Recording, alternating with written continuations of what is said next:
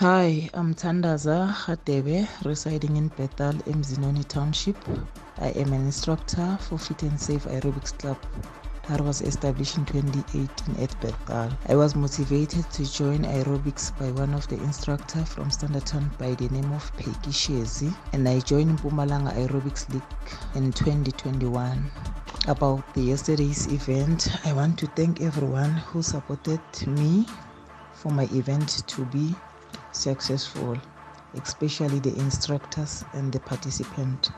Thank you guys. I really appreciate for what you have done for me. To Team Fit and Safe, thanks for your support, the unity and effort that we have done for the event to be a success. And lastly, to SSA, thank you guys. Thanks for your support. Ngiyabonga kakhulu.